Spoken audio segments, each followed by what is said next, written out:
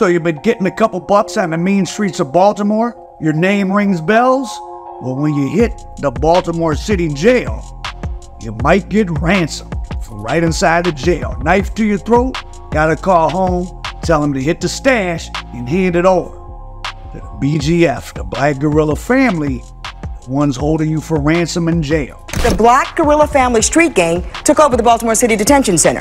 This was one of the things that was going on back before the feds indicted the BGF, led by Tavon White, for running a web of corruption in what was America's oldest jail, over 200 years old. Prosecutors say members of the Black Guerilla Family street gang used sex and money to co-opt correctional officers, convincing them to smuggle drugs and cell phones into the Baltimore City Detention Center. Part of this web of corruption you might be familiar with is the guards who got pregnant. Tavon White got 3 guards pregnant with 4 children while he was there. Some of them even got his name tattooed on them. And there were other inmates who got guards pregnant that were in the BGF. In all, investigators charged 17 inmates and 27 correctional officers in connection with the scandal. Tavon White was caught on an FBI wiretap calling out of jail and said this is my jail. You understand that? I'm dead serious. I'll make every final call in this jail. Everything comes through me. I'm the law. If I tell anybody there to do this, hit a police, kill someone, anything is done. The Black Guerilla Family gang, they say that group has cut a swath of fear. In part 1 of my BGF series, I talked about how in 2007 they seized control of the jail from the Bloods in a big jailhouse riot. They were also taking charge of different neighborhoods on the street. So before we go into the BGF's domination of the jail, let's lay the groundwork a little bit of what was going on in the Baltimore jail period, back when the Bloods ruled the roost. If you want to know what poverty in America looks like, well, this is it. Incredibly, this entire block here is pretty much made up of dilapidated, abandoned houses. Incredibly, some people are still living in between this, though. The carnage in America of crime, of drugs, of gangs, of violence, and of poverty. Well, there are few places better to try and do that than Baltimore. July 2007, a white guy in a suburb called Rosedale flags down 2 carloads of young black people from Baltimore. He thinks they're coming to his house to buy this used car he has for sale, but when he approaches one of the cars, a 15-year-old leans out, boom, boom, shoots him like 5 times. Pearson explained that Goodman offered $2,500 to kill a witness in his friend's murder trial. That friend being Patrick Byers, who was in jail awaiting a trial for a March 2006 murder. Pearson told the court that he accepted, then got 15-year-old Jonathan Cornish to pull the trigger. Pearson also admits to calling Lackle the day of the murder to make sure that Lackle was standing outside of his home. The guy's name was Carl Lackle, and the 15-year-old was a blood named Jonathan Cornish. It may sound like an unexpected crime, but the police were well acquainted with Carl Lackle. He was about to be a witness in another homicide. Mr. Lackle enjoyed a little smoke and poke, cracking heroin, and one night he went into Baltimore with a female acquaintance looking to score some stuff, and while he was on the block, boom, boom, he heard some shots. He sees a guy shoot another guy in the head, a guy named Byers. Byers runs past him, and Lackle sees him throw the murder weapon on the roof of a building, and Lackle decides to become a good Samaritan. Now, whether maybe he got pressured by the police because he had caught with something, who knows, but either way, Lackle was going to be a witness, but not after Jonathan Cornish took his life. Police investigation found out that the victim, a guy named Larry Hines, were in a street. He had knocked off a couple of cousins in the neighborhood, and that Byers was the cousin's cousin, and then Lackle ID'd him out of the book, and Byers was taken into custody. So Byers was affiliated with some Bloods, West Side, Pasadena, Denver Lane Bloods, who operated on the east side of Baltimore. Shows you the reach of the name of the Bloods that people want to take on. Of course, they started in South Central LA around Century and Figueroa, the Denver Lanes, and then they got a big chapter in Pasadena, and then those Pasadena guys and people operating in Baltimore. They were sending them work and etc. Black Guerilla. Man, this mom power roof, nigga. Fuck you talking about, G. So in the investigation, they looked at Carl Lackel's phone. They traced the last phone number that called him about the car to a guy named Pearson, who was connected to Byers. Pearson was a West Side Denver Lane of blood. After that, well, I'm sure you've all seen the first 48. Pearson told the court he accepted, then got 15-year-old Jonathan Cornish to pull the trigger. Pearson also admits to calling Lackel the day of the murder to make sure that Lackel was standing outside of his home. Pearson led them to Byers in the Baltimore Jail, who had contracted out a hit via cell phone from his jail cell. And Pearson has already pled guilty in federal court. Now, he is still on the stand as of just a few minutes ago. And as I left, the defense was asking him to explain exactly how he was getting, or if he was getting, a lesser sentence if he testified today. He explained, yes, he was. Guess how much the contract was for? It was $2,500. But guess how much Pearson gave to Cornish and Cornish's buddy who rode along with him? $100 each. Pearson kept $2,300, gave the killer and his buddy $100 each for killing Carl Lackel, but it was under the pressure of being part of this organized blood gang that was kind of set up like a little criminal hierarchical operation. The saga of the Bloods in Baltimore is pretty interesting and includes the fact that people in the neighborhoods of Baltimore were feeling oppressed by the Bloods, and that's how the BGF were able to come in, who initially at least were a little more protective of the community, but of course, supposedly, they turned to being predatory as well. And interesting side story, guy from California that was kind of calling the shots for the Denver lanes in Baltimore wanted to take over, and they were at odds with the bounty hunters out there called the Spider Gang, but the leader of those bounty hunters ended up kidnapping the Denver Lane leader and executing him. That was a whole big drama. So the Bloods were trying to consolidate, and it probably made them weak. So boom, the BGF slides in. So what the BGF did was really nothing new. They were just continuing what who had the power before them was doing. They might have made it a little more structured. But even going back to the late 90s, one of the guys I interviewed for my Frank Matthews documentary, John Liddy Jones, who worked with Frank Matthews back in the early 70s and was hit with a 30-year sentence in 73, he got out in maybe 96 after he served 20-some years. And within a couple of years, maybe 2 years, he was in the Baltimore City Jail fighting a parole violation, and he got involved, or he set up a smuggling ring with corrupt guards, and he ended up getting 17 and a half more years. So when I had interviewed him in 2011 or whenever, he had only been out for a few years again. So Liddy Jones spent his life in prison, in jail pretty much, but even he corrupted the Baltimore City Jail, Bloods, and then this Tavon White BGF thing was just the most recent. Even he corrupted the Baltimore City Jail, Bloods, and then this Tavon White BGF thing was just the most recent in a long line. Usually there's nothing new under the sun in criminality. The places create new criminals. The criminals don't create new places. The neighborhoods are falling apart, not because the people are bad people. We're underpaid, undereducated, and so many of us have been living like this for the second and third generation until we don't even know how to change. Despair is a way of living. Of course, being a guard in the Baltimore City Jail, not that desirable of a job, but in a city with high unemployment, where the jail was right in the hood in East Baltimore, there were people trying to get jobs, but very few men. The men were either the kind of men that would be in that age group. They had either left Baltimore or they couldn't get hired. They weren't high school graduates. They couldn't pass a drug test. So at the time this was going on in the late 2000s, early 2010s, the ratio of female guards was very, very high, and that's what Tavon White and the BGF preyed upon. There's text messages and letters where they lay out to each other to target female guards. They thought it was being low self-esteem, and they were very successful in that.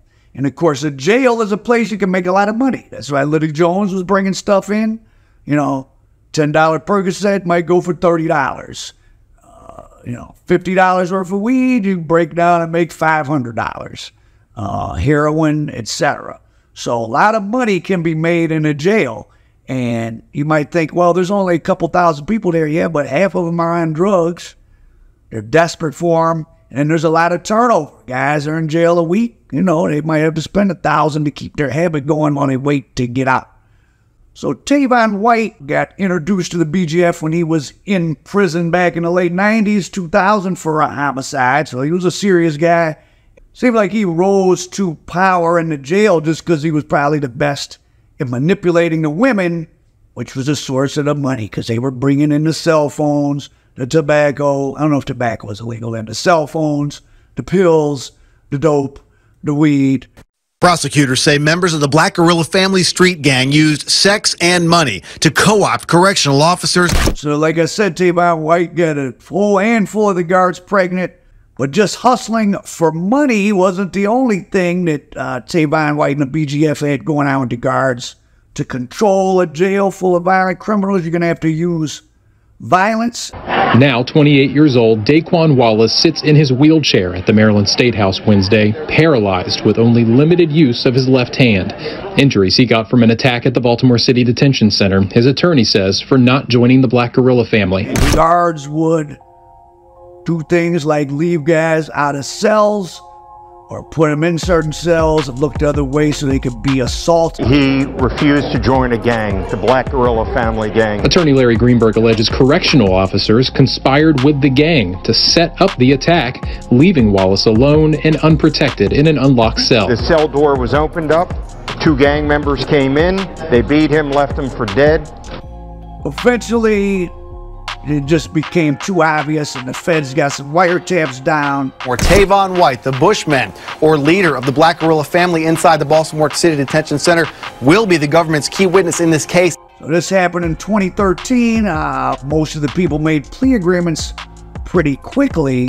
And a recurring theme, the biggest gangster is often the biggest snitch.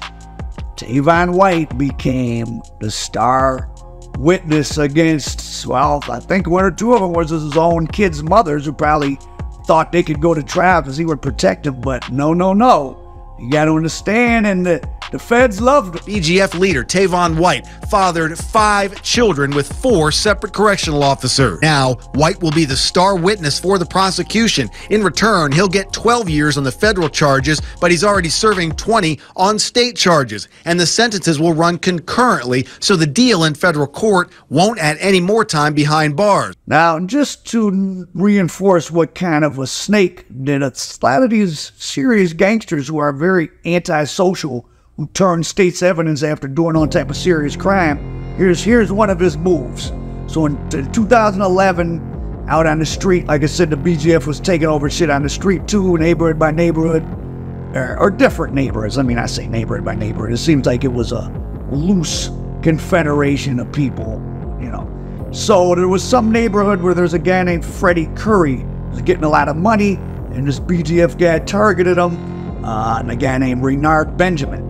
And Renard Benjamin kidnapped Freddie Curry's girlfriend.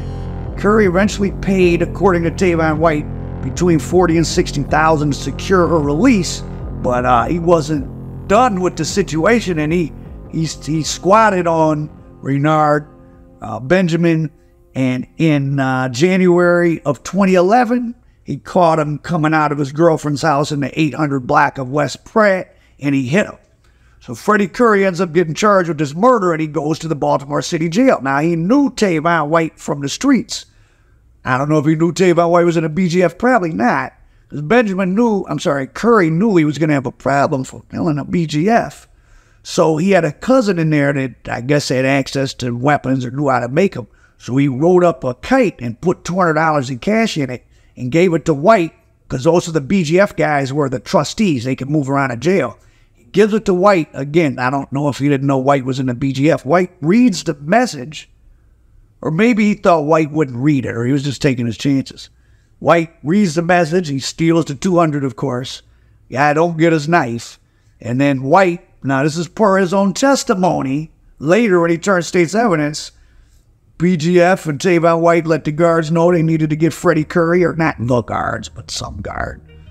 And Curry was kind of left unprotected. They hit him up, but he did live and was eventually returned back to the jail, and they ended up leaving him alone after. Tavon White testified he was in control at the Baltimore City Detention Center and that his organization, the Black Guerilla Family, controlled the flow of cell phones, prescription drugs, marijuana, and other contraband. White also outlined how BGF conducted business inside and outside the jail. From contraband sales, he said he made $10,000 to $20,000 a month. Feds found Tavon White to be this tremendous witness while he was telling on corrupt guards. And if there's anything the feds come down on worse than a gangster, it's corrupt law enforcement, as well they should. But White got the Sammy the Bull treatment. He had a couple of guards sitting in the court with him at all times, comfortable. Who knows? He wasn't in the jail, of course. He might have been living in a hotel or something. So Tavon White really played the system really, really well. He was living comfortable and making money when he was in the jail, and then he flipped and was able to live comfortable and be highly protected by the federal government, who treated him like well, he was their highlight reel against the corrupt guards in the Baltimore City Jail, even though he was one of the key corruptors. So this is the irony of a lot of these people they have turned state's evidence. They are the problem. The judge and prosecutors stopped short of calling Tavon White Man of the Year, but they agreed to chop off a significant chunk of his prison sentence, his reward for helping to convict 39 other people in the city jail scandal. So in 2015, the governor of Maryland ordered the last part of the Baltimore City Jail to be torn down. So that had been opened in 1804, so it lasted 211 years. Whether there's corruption in the new jail at that level hasn't come out yet. Those old jails lent themselves to problems. They weren't really constructed in the most efficient manner. And now they jam cell service around the jail. I don't know why they don't do that at all jails, but maybe they're starting to. I don't know. And why is this important? Well, the BGF thing is really interesting in Baltimore, and just the increase in gang activity in the United States generally in the last, 10 years or something. I have the hypothesis, or I think the data shows that, you have these pockets of geographic areas in the country where so many people have been going to prison for so long that people are just totally disconnected from the mainstream. And going to jail is par for the course, and the government is so weak. If the government is not providing basic services, they're not protecting you from criminals, well, a new shadow government will arise. Thus, that's where the Sicilian Mafia comes from. Sicily was the most rural part of Italy, the farthest away from the government, with almost no protection for the rural population, so the Sicilian Brotherhood of Honored Men arose, the Mafia, and of course, whether they prey on the population or protect it, well, it's probably a little bit of both. Same thing with these gangs, same thing with BGF and Tavon White. So, and also, if you're arrested and you're somebody who maybe could go straight, but you have these experiences of going into a jail where the guards let you assault them, or the guards let people assault you, where you're able to buy drugs and other things and have sex with guards. I mean, I've been told that many jails and prisons, you can buy pussy, from guards. Your respect for the law is going to be low. And you realize, there's sort of like criminal Illuminati, so to speak, which is what the BGF was. I don't know what's going on with them in Baltimore today. They're still something, unless, I don't know, people just clinging on to the name. But literally, if you go through the Baltimore news from, I don't know, 2010 on to now, there's so many BGF indictments. You can't keep track. They are responsible for the vast majority of the violence, the death, the destruction that's happening in our community. So I really couldn't count up how many BGF indictments there were because I was getting confused which one was which, but there's been a lot. And just at the end of 2022, not long ago, there was yet another one with a bunch of murders, and this included a hitman who had already beat a bunch of attempted murders. He's got some more murders now, and it had the popular rapper YGGT included in it. Federal crackdown on a Baltimore-based gang. 6 alleged members of the Black Guerilla Family, including Baltimore-based rapper YGGT, have been indicted for conspiring to take part in a violent racketeering enterprise. The alleged crimes began in 2014, which, according to the federal indictment, include 6 murders, 11 non-fatal shootings, attempted robberies, drug dealing, and witness intimidation. All these indictments haven't stopped the BGF because if the phrase Black Guerilla Family is just an idea, right? That black people in jail who feel oppressed by the jail system or society in general really are going to band together. Well, you could keep arresting people. The idea is going to continue. Maybe for a long time, as long as the government is weak in places like Baltimore. A shadow government shall arise. Our prophet, America dope. Be more careful. So this strip right here, this is my first strip. When I first came here, I had this block right here. Gave out our first samples. Testers. You know what I mean? Cats came back. He's like, yeah, man, we want to fuck with that. So, you know, we had I think I had about maybe 200 bundles with me. You know what I mean? Just to move around and see what was what. So because you were helped, you know, you didn't come in to take over, as the Baltimore people made plenty of money with you, so it wasn't like everybody ate with Bob. There was no takeover, it was we coming in to get money. Everybody ate with me. I gave everybody a shot. Definitely did. That's a fact. That's why I can come around here 25 years later. Now that's an amazing thing. Humble and just pull up and it's love. They seen me in 25 years. No, that's amazing for real. Y'all, you know what I mean? Y'all got stories, man, but I got proof. Like I keep telling y'all, I'm not that old. There are plenty of people who remember me. Fact. How I did what I did. Because I can attest. Listen, we just randomly bent a corner and pulled up. If there was anything that wasn't right, when I came through, what happened? To record shit. Not sometime. They fed this man, you understand? Not sometime, every time. Every time. I played fair, but I played hard. I did not fuck around. Period. Period. But Baltimore definitely got its own vibe. Absolutely. We used to party up in that motherfucker right there, that building right there which says Riley Walker's Adventure Foundation. Oh, really? That was a club. That was our club. That was the block club right there.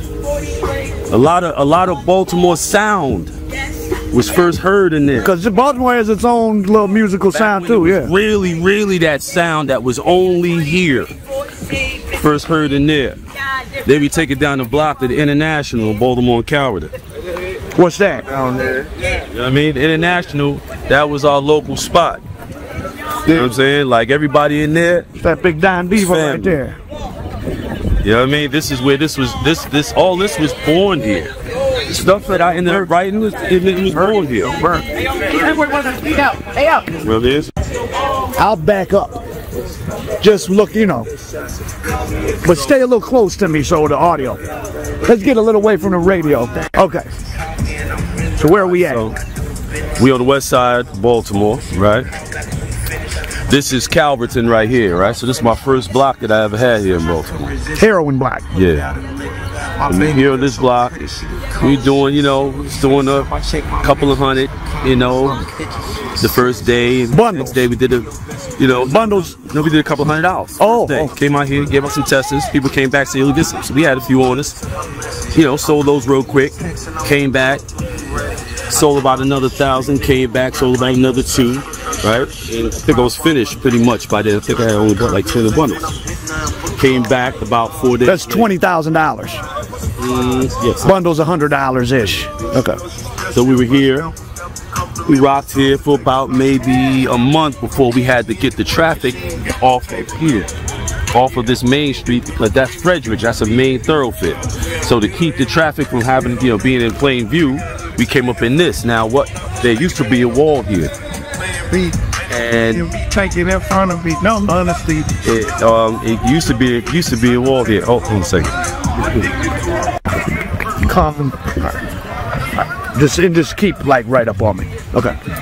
Yeah. So this is the alley. This used to be a wall right here.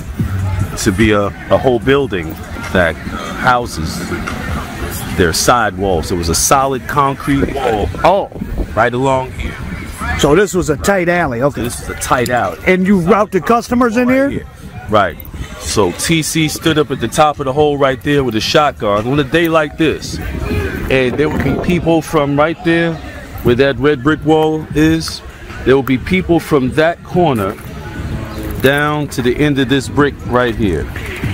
And then the line would sometime have to separate on this side, and people would be on this side along the wall, facing this way, waiting for their turn to come around and come this way. But I never did that. Once I got them all lined up, I would put somebody at either end of both lines and have them work their way in and funnel the people out both ways. And was that done like every hour you just came out and banged the line? I mean, it couldn't have been like constant.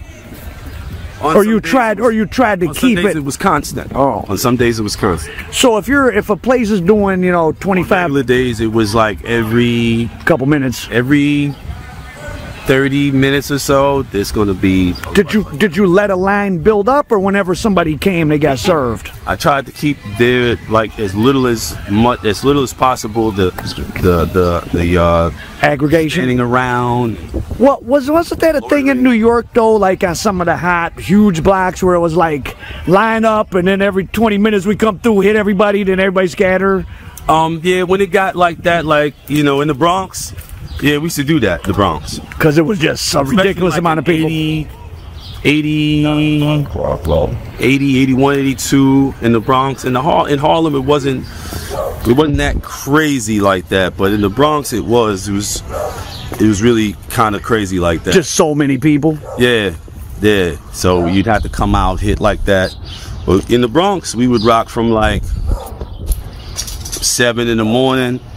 Realistically, to like 7 in the evening, but we'd only come out from like 7 to 9. And that's heroin. And that's heroin because with cocaine, you really can't control when users.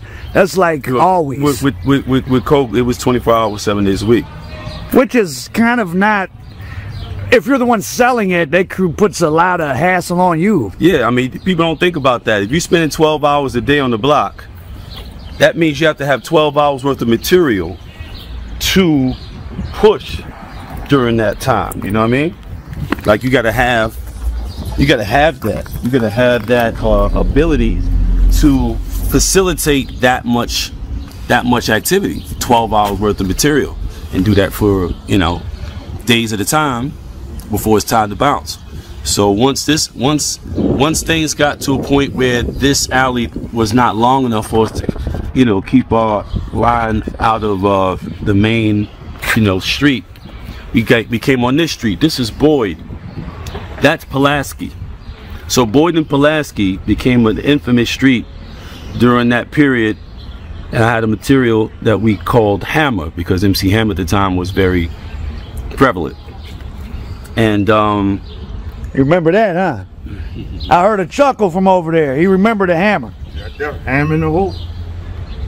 So tell them, what was that like, man? How old were you then? Probably was like...